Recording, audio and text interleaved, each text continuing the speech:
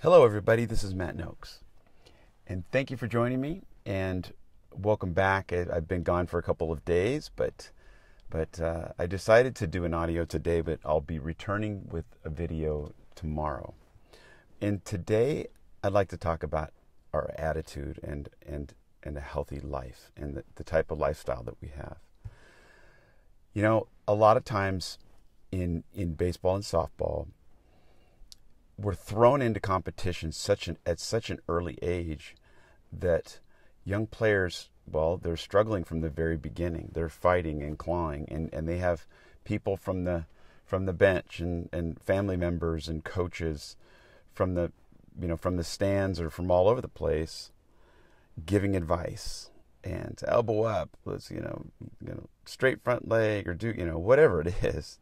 It's kind of silly because it's mostly mechanical things that people try to help young players with, when the single most important ingredient to hitting is their timing. And even with mechanics that aren't very good, and really you got to think of it this way: your mechanics are whatever they are. Your swing feel is just the series of moves that and you're not going to change them much just because you change your elbow position or something like that. It's still a movement. It doesn't matter where you start. It's the movement that what we're after. We're after learning the natural movements. And that's what I've been talking about all this time about the 12 touchstones.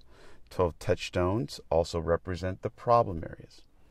Now, if we're going to deal with all of the problems and all of the hardships and all of the hard things that go on in arguably the hardest skill set in sports to master, which is hitting that ball. So you young ladies in softball and young men in baseball, attitude is a big part of it. I mean, the world around us is neutral, and we shape our lives by our attitude. It's our attitude of getting up and going and doing our work and getting our schoolwork done so that we can get our workouts in. Our attitude is what's going to even if we're not feeling good, it's that way deep down. It's that residual attitude from habit of getting up every day and doing your work and running those stairs and taking the extra batting practice and training smart.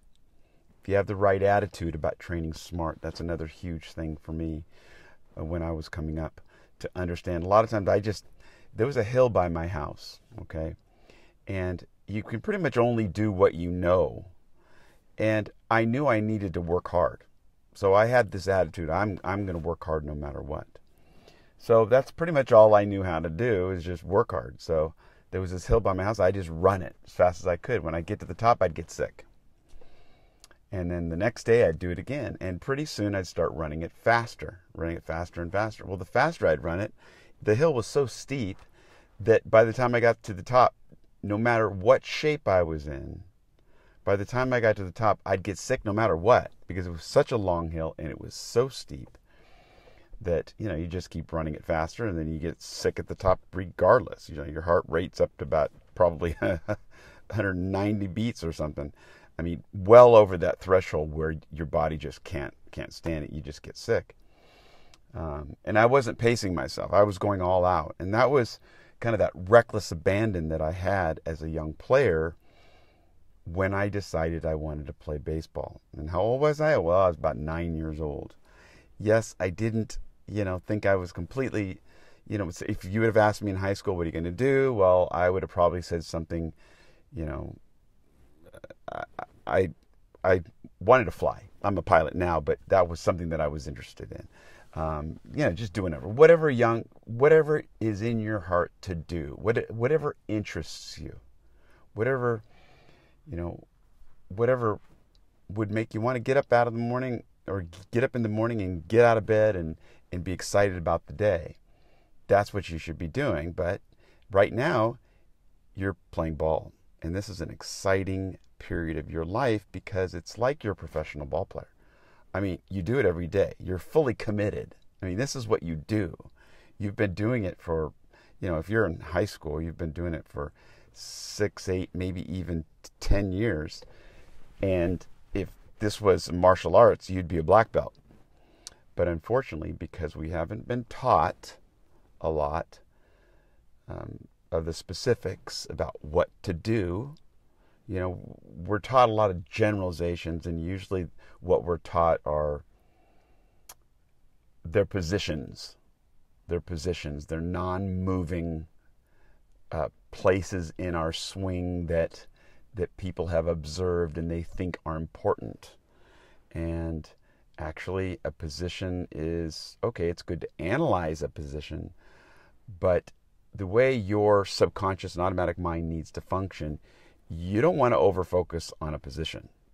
You don't want to, break your swing down into positions and stop and pause. One of the worst things that you can do is practice your swing in series of pauses and then explosions and pauses, because your body doesn't work that way. Instead, it'd be better off working in short little movements, and that's what rehearsals are all about. Short little movements, and then these movements are designed to put together. They link together like puzzle pieces, and they fit together perfectly because they're all about efficiency. In efficiency, when something's efficient, what is it? It's better. And when it's better, what happens? Well, you want to use what's better. If you're up to bat and you feel a little better swinging a certain way or with a certain feel because you rehearsed it, and your feel is a little better, well then, trust me, you'll use it. We are going to use whatever feels best.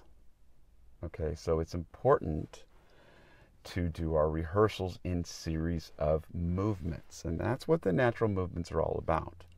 Now, the 12 natural movements they string together a little bit more than 2 or 3 movements, but the rehearsals are even smaller than those natural movements, and those are the scaffolding that we use to paint the building, the scaffolding that we use to repair the roof and to repair the site, to repair the building or the structure or whatever we're doing, whether it's a sculpture, big, you put there's, when they're doing repairs on the Statue of Liberty, they put scaffolding up so they can get up there and do some cleaning or whatever they're going to do.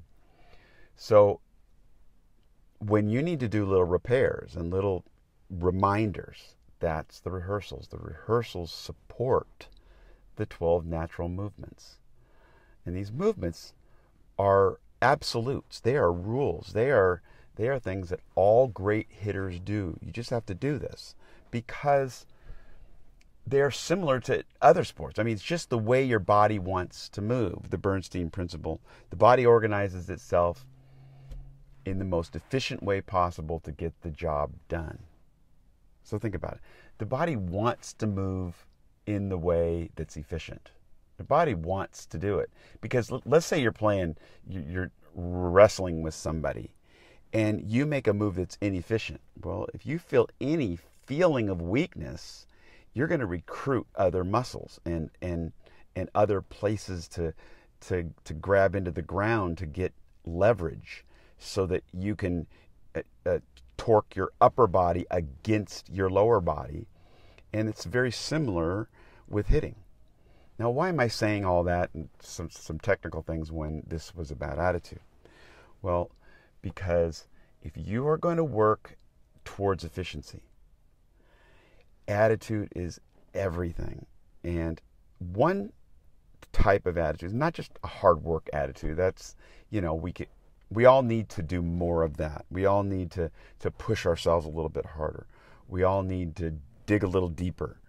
But what I see often is I see young players with an attitude that doesn't project well. I mean, if you want to get recruited, if you want to get scouted and recruited, if you want to make the Olympic team as a young lady, or first make a college team and then be an Olympic player, or if you want to be a college baseball player and then a professional, maybe even a major league player, you have to project as something special. And what is that special? That you're this great hitter all of a sudden? Well, no, that's incremental. That's going to happen over time. But what you have to project, see, you show your attitude by the way you go about your business.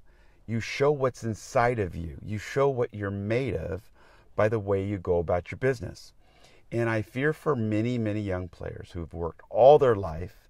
They've worked, some since the time they were 5 years old, and now they're in high school. So it's been literally 12 years, sometimes, even 13 years. They've been working and they want to go to a great school, but they're just not projecting the right attitude. And yet they might be even one of the better players on the team. And yet they see all the other, they see other players around them getting letters of intent, or other schools are interested in, but they're just not getting the interest. Well, we all grow up in different situations.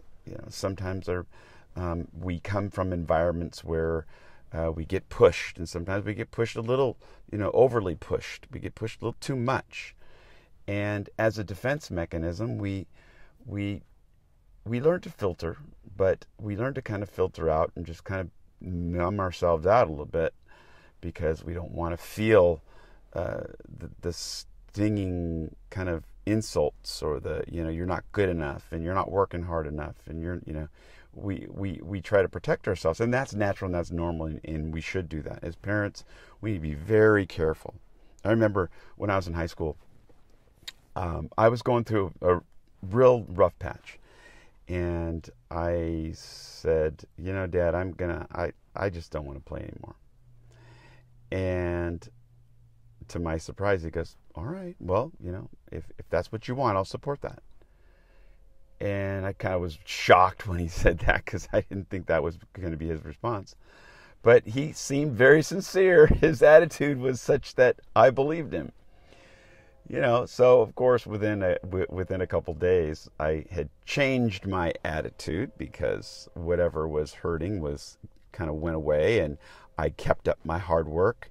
And then, I changed my mind, or my mind was probably never fully on quitting, but baseball is something, and softball is something that makes you want to quit. It's so difficult. It is so difficult. And as we always say, it's one of the most difficult skill sets to master, because it's hard to hit that ball when someone's trying to make it impossible for you to hit it. They're inventing pitches on you, and you can't hide. Let's say you're in a hot streak, but you're not hitting very well with, your average isn't very high. Well, you think, okay, well, I'm going to certainly get some good pitches, because I'm not hitting very high average or anything. But really, if you think about it, those coaches and the other team, they're going to find out who's hot, and so you can't hide. And if you're hot, maybe the last couple games you've been hot, but you're still digging your way out of a hole, because maybe you've had a slow start, or maybe this has been a slump that you've carried on for the previous year, and you're finally maybe getting something going, but it's just not consistent. And then all of a sudden, people recognize you as being one of the hot hitters, even though maybe you're hitting in the 8 hole, you're hiding in the 8 hole. But you can't escape it, because those pitchers can tell when you're hitting well. Okay, so you need to use it to your advantage and become a sniper and not a counterpuncher, not a defensive player, but a predator up there. You got to be like a leopard ready to strike. You got to be up there aggressive and knowing exactly what you're doing. And that begins with your attitude. Now, I began to tell you that you show who you are as a ball player, and as the way coaches can project out on you by how you go about your business, and then your attitude that you project. Okay, the reason why I gave the stories of hard times and stuff is because sometimes it's so hard that we put on a mask. It's a coping mechanism. We kind of develop a cocky attitude, or it's an appearance of cockiness, and it comes out in the form of hitting style, not efficient mechanics that are important. Not the important stuff, not the important bits, but hitting style. When I was in the minor leagues, at first, I remember, looking at older players and they'd foul the ball straight back. And I always thought if someone fouled the ball straight back that they were right on it. They just missed it. And later I came to realize, no, you missed it. You didn't hit it. You missed it. Because if you were really on it, usually when you foul the ball straight back, you're not really on it. You were probably behind it, and yet you took a shortcut or two and you caught up to it. And because you caught up to it, you got your timing right, or you got your timing close, and maybe you fouled it back with your barrel at the right place. But you were catching up, so you didn't get the barrel on plane. Because if you were really on time, you would have had your barrel on plane. There wouldn't even be a question whether you were going to hit it.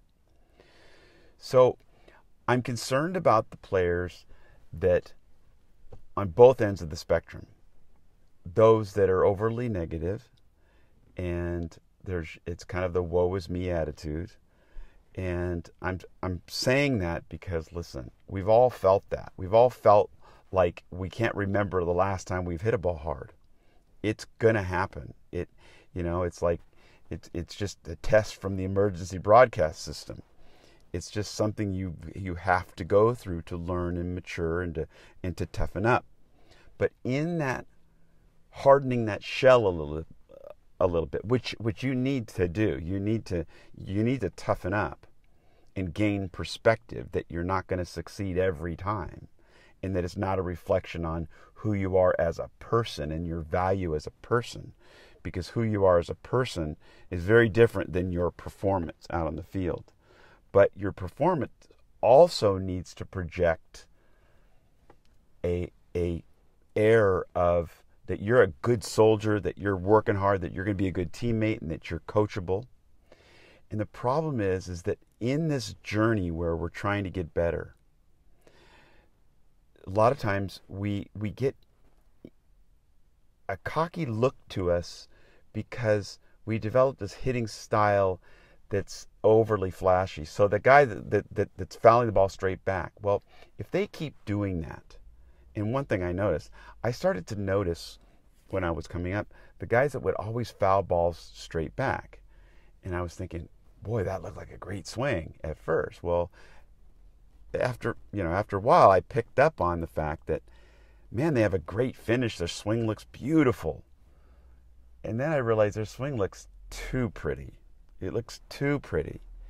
Because if you would have hit the ball, you'd have been running. You wouldn't have had this pretty finish. And young players, they tend to, when they look at a major league player, they tend to look at their hitting style, not at the mechanics. Then the thing is that you don't want to replicate anybody's style, and you don't even want to develop a style that looks, or that people notice that looks a little overly pretty. You just want to be short, efficient, and blunt, like a blunt instrument. And you crush that ball and you're running. It's kind of more of a humble look to you. That scrappy player look. Not the pretty player look with, you're holding your poses and all that. And that ends up, a lot of times, players will end up with straight legs, and sometimes they're going up on their tippy toes when they're holding their posture. And it's like you're just leaked straight up. And once you begin down that path of trying to have this pretty finish, you start doing it as a defense mechanism sometimes, and sometimes it's subconscious, and maybe it's not. I mean, I can't judge everybody, but this is how it appears to someone from the outside, someone like me who's evaluating players. If I'm looking at somebody and their swing is like overly pretty, because when you look at a player, if you think of, a swing looks pretty, and so you want it to look pretty, well, if you don't have good mechanics, and then you have this strangely worked out hitting style, like a strangely polished hitting style or start and finish, a strangely polished start a strangely polished finish, and yet your mechanics are sloppy and long, and your timelines are long. It doesn't look good. It looks really bad as a recruiter, as a scout, as an evaluator. It looks kind of tacky. And it's like the person that's fouling a ball straight back and does this pretty finish because they missed it. Now, hey, look, I've been there too. We're all going through, we've all been through things like that. But the important thing is to nip it in the bud, to not keep doing it. Listen, you want to be brutally efficient, and you want to not worry or think about your hitting style because you already have a style. Your lever lengths, the bat you choose, the angle that you lean over the plate is unique to you if you find the place, if you happen to find the place that you can rotate the most efficiently. They have found it in golf. Everybody kind of has an angle where their hip and spine angles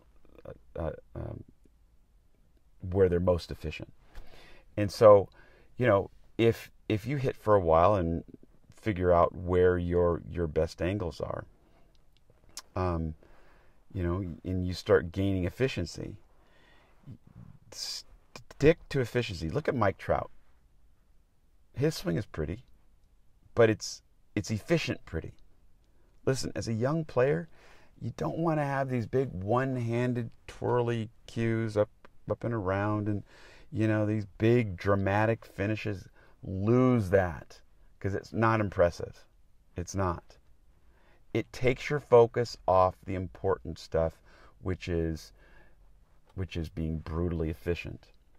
Your attitude, how you appear. I've seen many players look like they're cocky when they're really not inside. They look like they act like they're better than everybody when really that's not really how they feel. But that's how they're projecting. They act it's almost like they're covering because they've been through a lot. They have to cope with a lot because maybe they had a hard upbringing, or maybe they've been pushed a little too hard, or maybe they didn't really get the right information and they've been struggling, or they're going through a rough patch. You never know what's going on in somebody's life. And we react in strange ways, and it's unpredictable. And the reason why I'm bringing this up is that no matter what's going on in your life, you need to present an attitude, an upbeat attitude, like a soldier ready to get out there, ready for the next play. You could have just screwed everything up and just, missed a ground ball right between your legs or whatever. You want to dig a hole and hide in it out on that field. But the players with the good attitude, they hold their chin up, they hold their chest high, and they just act like, okay, I'm going to move on to the next play, and then they do make the next play. Or when they come in, they don't let it affect their at-bats. See, if your attitude isn't right, it shows up. Everybody knows. Because if you get rattled, and then it affects other parts of your game. People notice. I mean, they see what's going on, especially your teammates, and the opposing pitcher is going to pick up on it quickly. If the opposing pitcher picks up on it, they're just going to pull the string. They're going to throw you something that looks pretty good off the plate, and then they're going to throw one right down the middle and pull the string on it. And you're going to make a comfortable out. And you may even think that you're right there, you're going to get them next time. You almost got this ball. But when in fact, it's called a comfortable 0 for 4 when you thought you were going to hit the ball hard every time, but you didn't, because you're out of sorts. You're not tuned in. So attitude is so important. So you need a good attitude to work hard. You need, in spite of how you feel. Sometimes you need to put the remote down. You need to get away from the TV, or get away from your computer or your phone. And you need to go work out. You need to go for a run. You need to go run some stairs. You need to go throw a ball up against a racquetball court if there's no one there to play catch with you. You need to do whatever you got to do to play catch every day. Work on your long toss. Work on your long and low toss. There's all sorts of things. Work on your crow hops to make your game well-rounded. But ultimately, if you hit, they find a place for you. So coming back to hitting, let's get away from style. Now, you're already going to have your own style. Just like Mike Trout, you look at him and he doesn't have any extra stuff in his swing. His swing, it appears to only be what he needs to do to crush the ball. Okay? And because of that, it's beautiful. Efficiency is beautiful. And when you are efficient, it's noticeable. And you want to project out. You want to be a player that when coaches look at you, you're not covering. You don't look like you're covering for something, or you have this attitude because you've been hurt, because you've been struggling, because you're trying to cope with this, with the hardships of playing ball. It's not easy. You're going to struggle. Get rid of that chip on your shoulder. It looks like a chip on your shoulder when that happens. When it looks like you're acting like you're as good or better than anybody else, or it looks like you don't care. Those are common attitudes of when you're just trying to cope with failure. You're just trying not to feel the pain so much. And so we kind of try to hide in a feel, we try to push our feelings away and say, well, I'm not going to care about this. Well, in fact, of course we do. I walked many nights around the cities that I didn't even know where I was, basically on the road in the minor leagues, wondering if I was even a baseball player, thinking, I can't do this. I'm not very good at this. But ultimately, it was the cumulative, incremental pushing and pushing and pushing when things maybe weren't so bad in competition. That's off-season stuff, or maybe early in the year. Those are the times. You don't wait to push. You don't wait to work out when you're not hitting well. You want to be working harder even before that. You want to see. Look, one of the things that I learned early on when I figured it out, when I became a big league hitter, when I learned the plan, when I understood timing and I understood brutally efficient mechanics. I didn't know everything. There was a lot I didn't know, and I wish I wish someone was there working on behalf of my career like I'm doing right now, doing the research to help the next generation have the insights that I didn't have. So a really important lesson that I learned was we tend to work extra. We put in the extra work when we're struggling.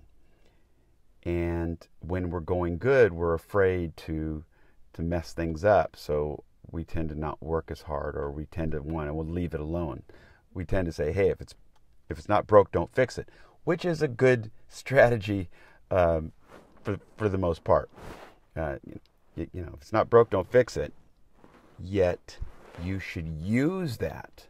Use your feelings, whatever you feel, whatever efficiency you feel, whatever timing you feel, to do something outside of the game thoughts, outside of the direct game action, and start to build routines so that you're doing something every day, especially on the days that you're doing well, so that when you continue to do well and you're standing on second base, you're not just looking back to how you felt in your stance, because that's what you do when you're struggling and you don't get a hit for a long time.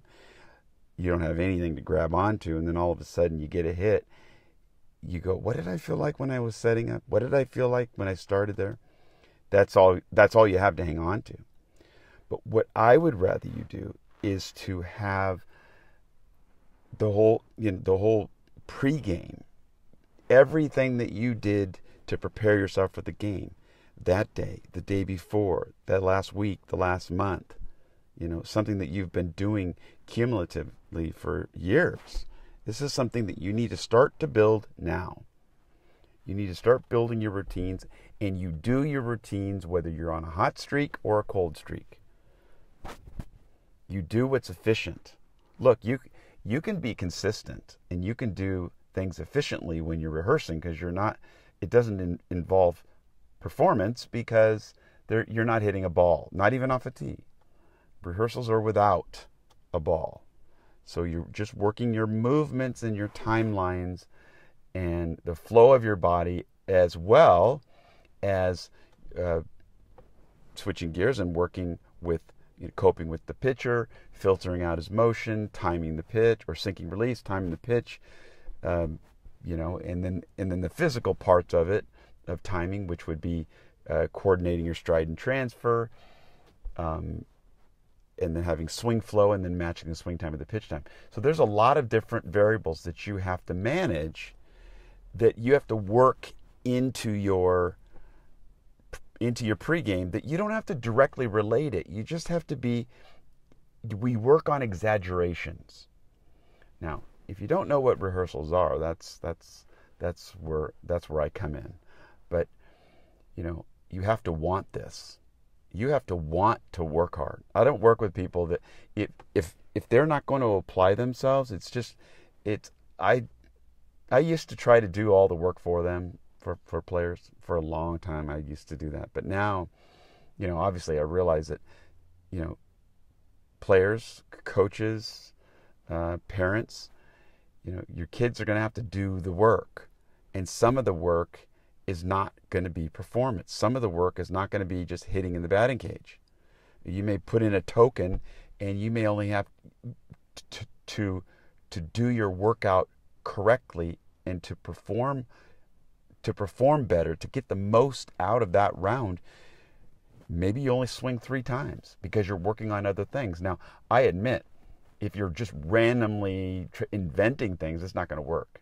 You have to have someone who knows what they're doing. This is why I went to work, to do the research so that I could help young players get more out of the batting cages than just, going in and not hitting very well. Maybe the first round is weird. Maybe the first round you do really well because you don't stride, you don't shift your weight, you don't do anything. You just let the ball come out, and then you just swing your bat when the ball gets right there.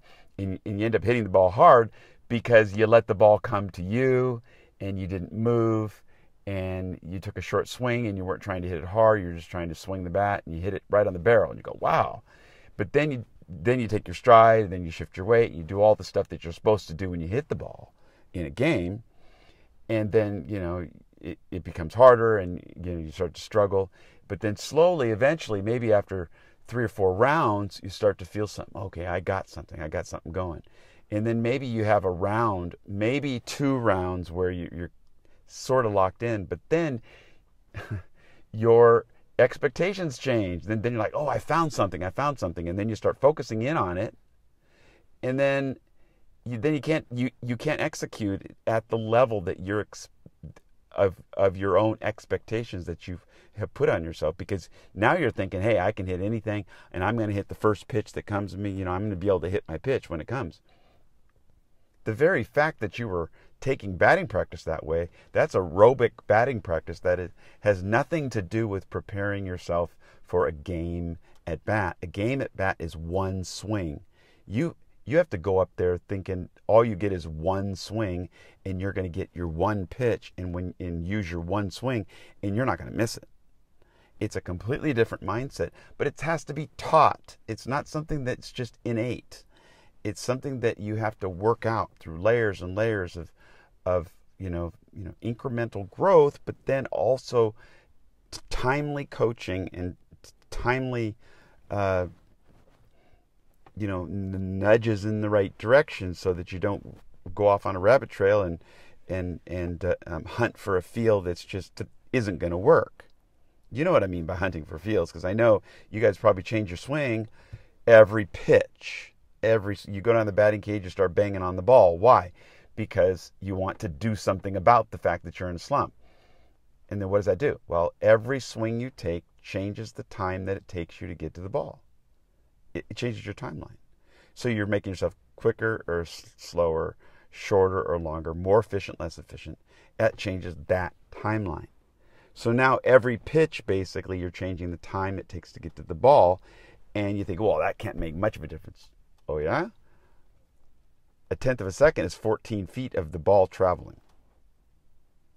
7/1000th of a second is a foot. And as young players, because of your swing planes, generally being this high finish up thing is too steep going up, and you have no ability to go out and get a ball.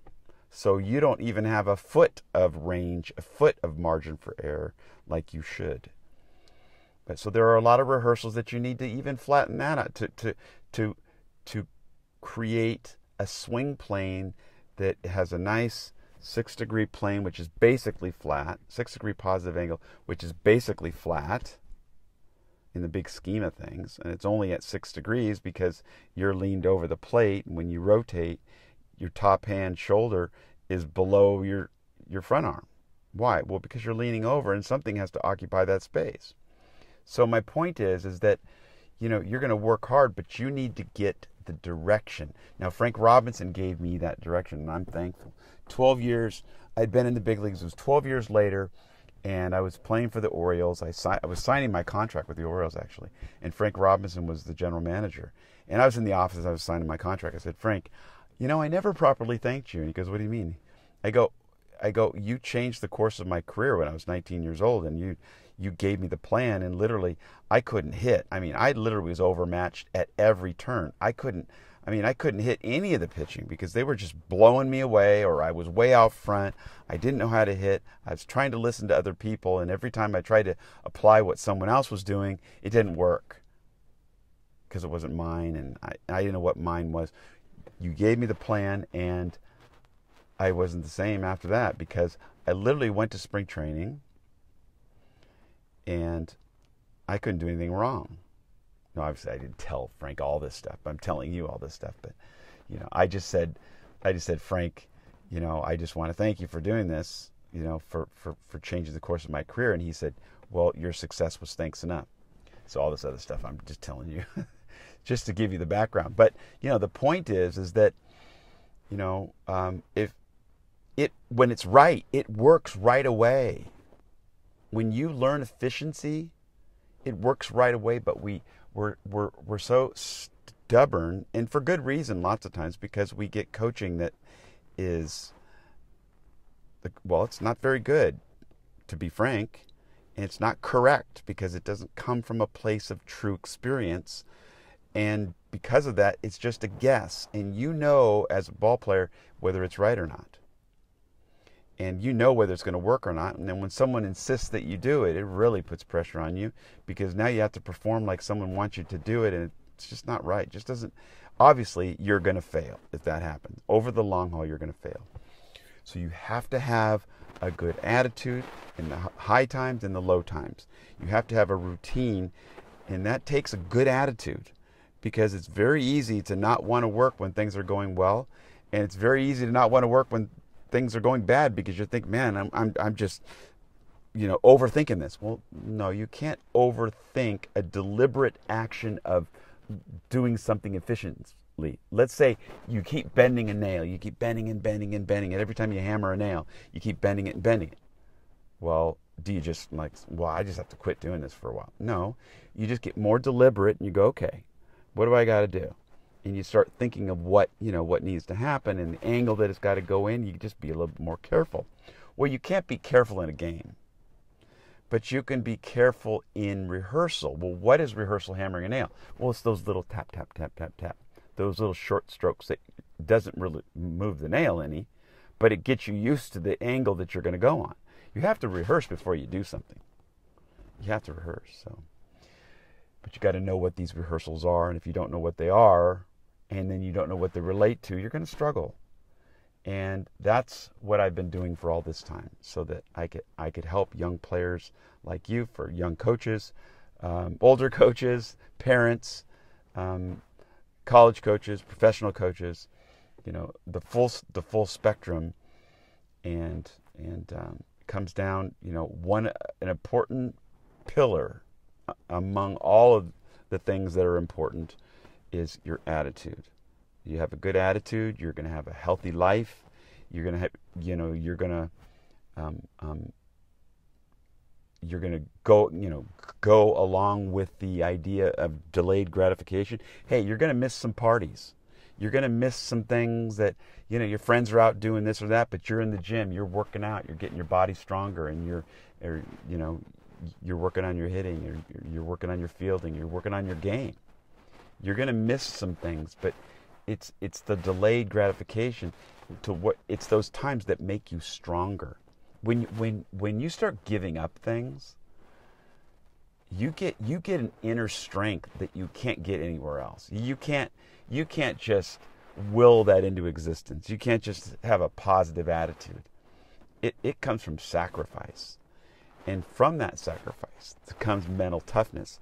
Knowing that you've been working hard, you'll have a greater mental toughness than you'll be able to handle some more stressful things.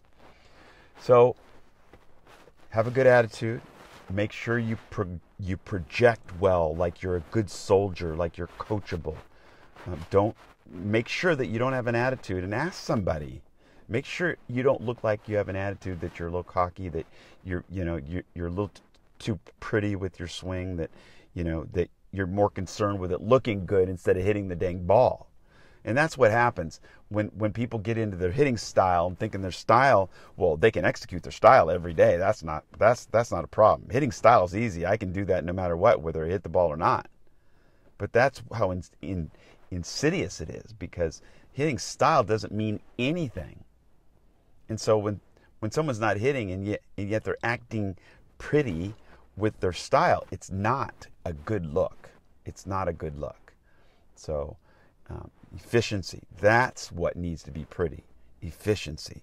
You need to look like a blunt instrument, short, compact. Leverage. You need to have leverage. You need to use the ground. You need to use your lower body as a stabilizing force to shift your weight, and yet use it to stabilize so you can rotate against it. Not this sloppy drag your back foot and get your knees too close together, and now you're a one-legged hitter. That kind of thing. And that happens. It's not your fault. You just don't know about it. And if you're giving off the wrong air, it's because maybe you just don't know. But if you know, then you're responsible. So I encourage you to have a really good attitude so you can work hard, you can project well, you can be doing your routines when you're supposed to, you can practice a delayed gratification, so that delayed gratification also helps where you are where you're supposed to be. You're not going to get in trouble. The best way to stay out of trouble is be where you're supposed to be. You should be doing what you're supposed to be doing, and you're going to stay out of trouble. You're working toward a goal. You'll get more respect from that, and it will show up in the long run. People can see that incremental work. When you've worked hard over long periods of time and kept that attitude up. Now, you're not always going to feel all smiles and happy. I'm not saying an attitude of happiness. I'm saying an attitude of diligence and discipline and stick-to-itiveness and humility and being that good soldier. So thank you for listening, and I hope this helped. I hope that you get a better understanding that if you want to make a serious run at this sport, and really this will apply to every area of your life, no matter what you're going to do, because sports are definitely a microcosm of life.